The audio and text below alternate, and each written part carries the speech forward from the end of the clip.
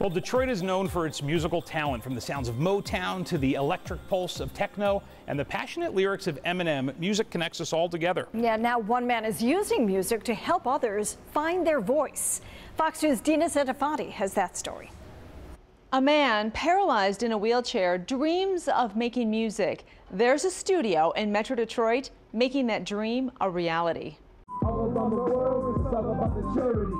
Man, and we started in the man, nothing but integrity. This is Danny's legacy. It looks like a simple rehearsal, but this group of artists is celebrating their abilities and overcoming challenges. This is the D-Man Music Therapy Studio in Berkeley, a one-of-a-kind, barrier-free studio that gives everyone a voice. Jesse Sparkman is a young man with developmental delays and cerebral palsy.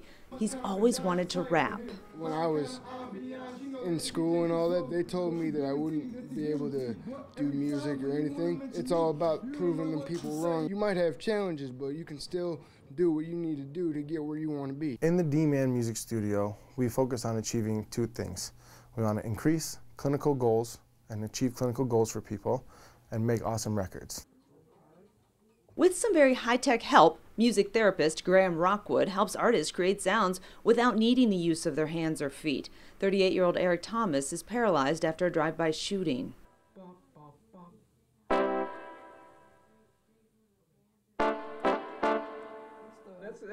The D&D man is Danny Kassab. In 1993, the 7-year-old little leaguer was hit by a car, his spinal cord severed. He was then paralyzed from the neck down, but his family made sure Danny never quit. Before passing at the age of 24, Danny dreamed of recording rap music, but his breath was limited because of his ventilator. We edited out the sound of the breath, we put a beat behind it, and there was this moment, this look in his eyes that, wow, this is what I would sound like if I didn't have this machine.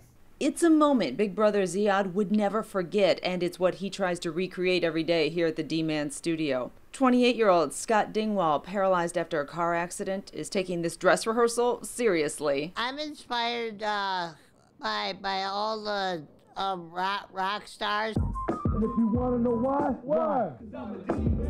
Man, yep, the music is my therapy. With some help from Detroit bass player T-Money Green and Danny's other brother Calvin, the group is practicing their signature song.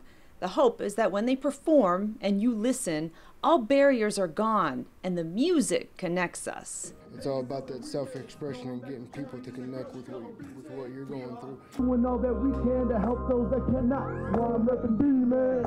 I'm a D-Man. The D-Man Foundation has many events throughout the year. You can learn more on their website, mydman.org. For Holiday Connection, I'm Dina Setafanti.